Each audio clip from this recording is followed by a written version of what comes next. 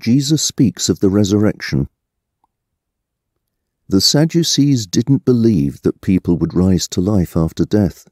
So some of them came to Jesus and said, "Teacher, Moses wrote that if a married man dies and has no children, his brother should marry the widow.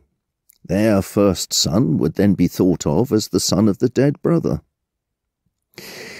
There were once 7 brothers. The first one married but died without having any children. The second one married his brother's widow, and he also died without having any children. The same thing happened to the third one. Finally, all 7 brothers married this woman and died without having any children. At last, the woman died.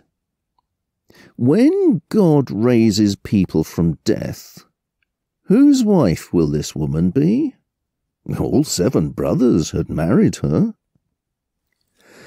Jesus answered, "The people in this world get married, but in the future world, no one who is worthy to rise from death will either marry or die.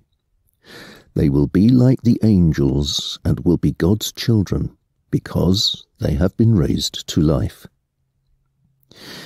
In the story about the burning bush, Moses clearly shows that people will live again. He said, "The Lord is the God worshipped by Abraham, Isaac, and Jacob." So, the Lord isn't the God of the dead, but of the living.